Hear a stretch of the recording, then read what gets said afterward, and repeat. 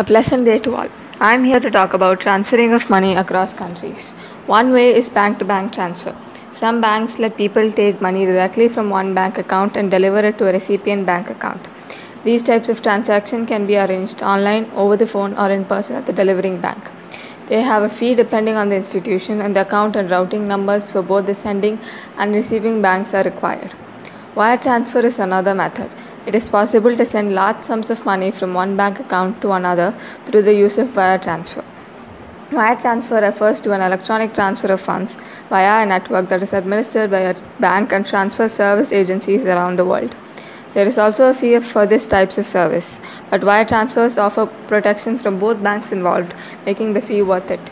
The next is automated clearinghouse transaction. It is electronic but uses a computer-based clearinghouse that acts as an intermediary to process the exchange of transaction. A clearinghouse is a designated intermediary between a buyer and a seller in a financial market. The Federal Reserve Bank, for example, is the largest US ACH operator, processing 63% of all commercial ACH transactions in 2019. There are some services that can send funds via a prepaid debit card. If this method is chosen to send a large sum of money, the sender can load a prepaid debit card with cash funds, and the receiver can withdraw them using the prepaid debit card. These are some ways of transferring a large sum of money. Thank you.